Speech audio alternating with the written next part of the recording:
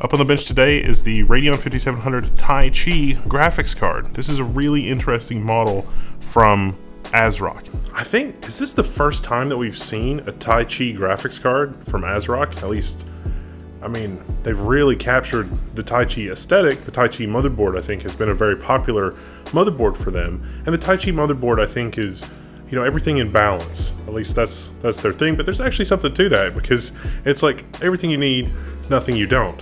2040 max boost clock, 2025 on the box, but if you have ample cooling in your case and you can really dissipate a lot of heat, I say 2040. We're going to put it to the test.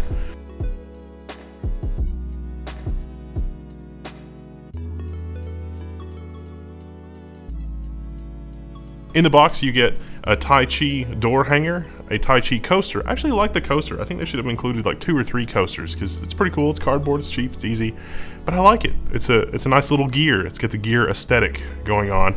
Now this is a good idea. Download a driver utility notice. If the graphics card does not come with the drivers and utilities, please download them from the website. Yes. The days of like a CD bundled with your crap. This is good. Good job, ASRock. The fit and finish of the card, it's got a plastic shroud with 3 different size fans. The fans don't look to be modular, but they are screwed in with Phillips screws, so you know you could do some maintenance. You could take them off and lubricate them without having to disassemble the entire shroud.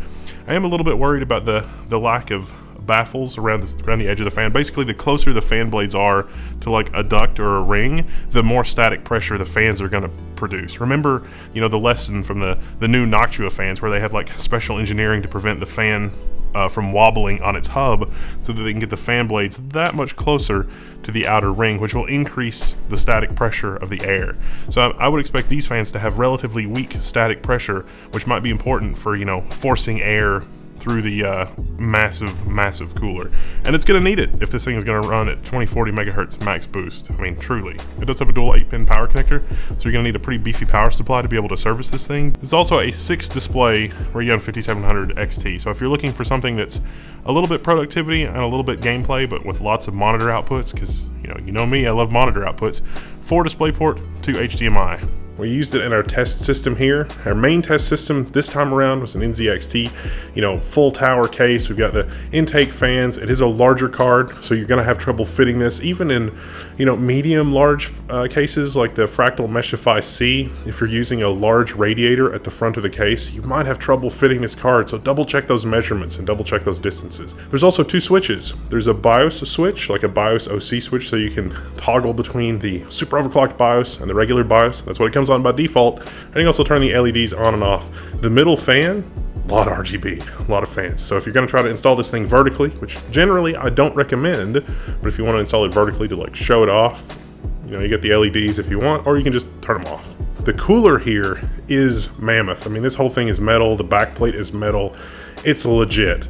My worry about maybe the fans need a little bit more baffling for directed airflow, that doesn't really seem to have been anything. The main curiosity for me was, does this 5700 XT significantly outperform like the base AMD version? Because, well, I mean, it should. The blower cooler, you're paying a premium for the better cooler and the aesthetics and that kind of thing. As we did our benchmarks and our performance, that kind of thing, I thought sure that I would have to like do something or set something, but no, I was seeing boosts as high as 2031 right out of the box.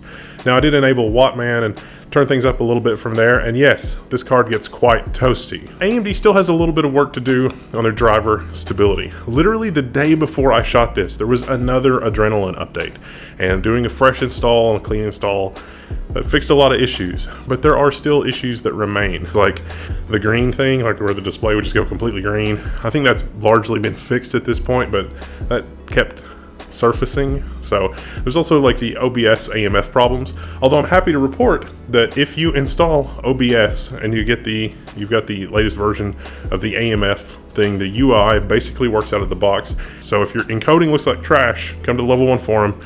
I'll try to help you. I'll try to walk you through the settings that I did, but basically it works. And so you gotta look at the drivers and a clean install of the drivers, but also the other problem that I ran into, which is sometimes the graphics card driver thinks that the CPU is too slow, and so it'll wait or down boost. So I had to tune my settings a little bit here. This is testing on a Ryzen 3800X and setting the Ryzen balanced profile. I noticed on an Intel system that the frame rate would be worse, and it's not because of differences in the platform, it was actually down to power management. And you can really see some of those anomalies in Shadow of the Tomb Raider at 1080p, because if you look at it and you look at the 1% lows, you can see that our Sapphire Pulse, the lows are kind of low, like 50.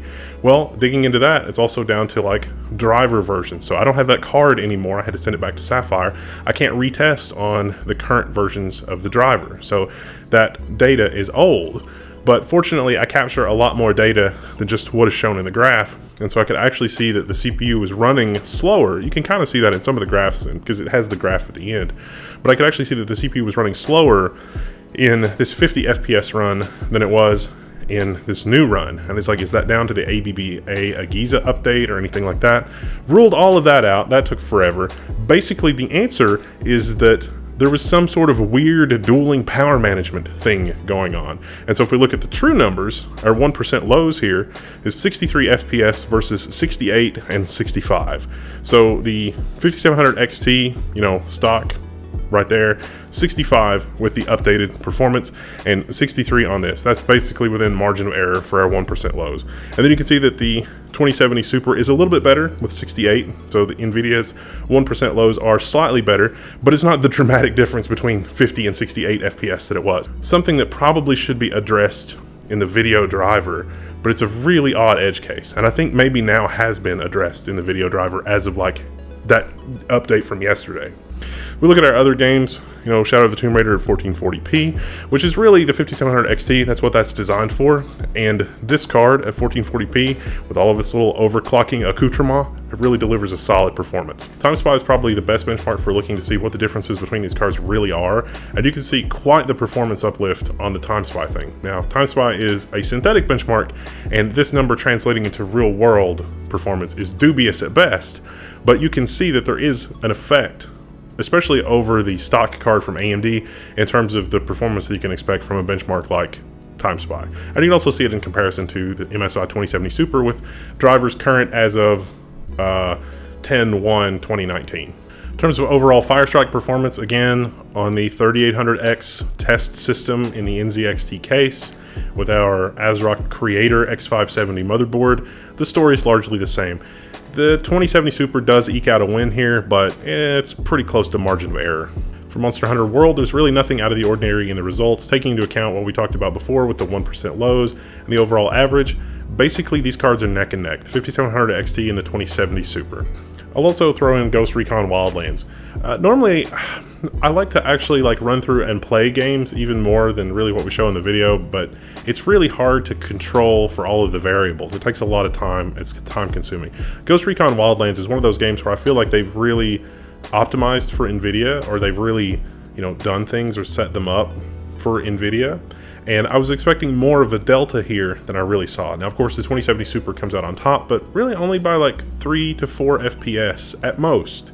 And in terms of the 1% lows, yeah, the 2070 Super is doing a little better, but not dramatically better. Not as much better as I've seen reported elsewhere, especially around the 1080p and 1440p benchmark. There are a few oddities with this card in terms of performance. Not really oddities. Out of the box, we were seeing boosts over 2 gigahertz, but then we did the afterburner thing, like the usual diagnostic stuff that we do, and then we weren't seeing boosts over 2 gigahertz.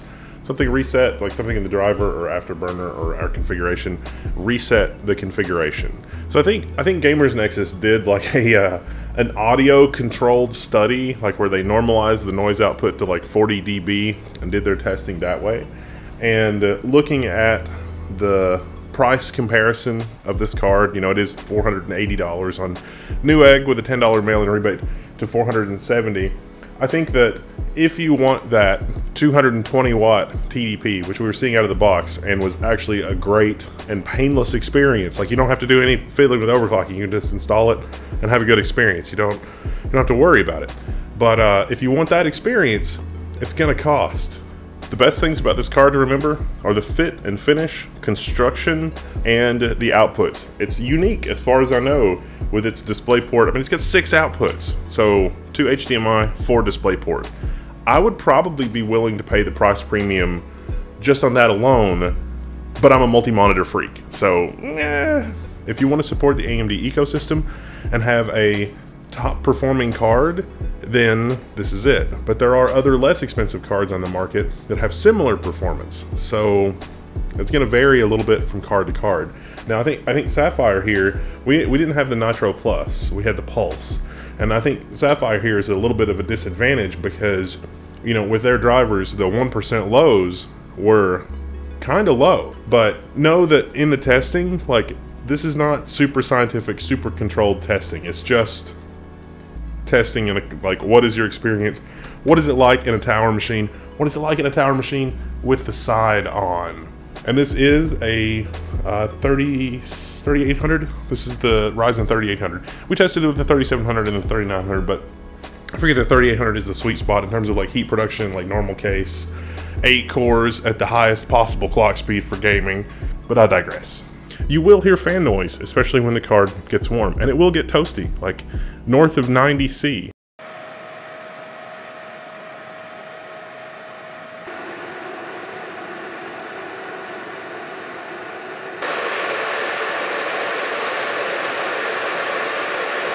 It seems to target like 75–80°C, which I think is a much more healthy minimum.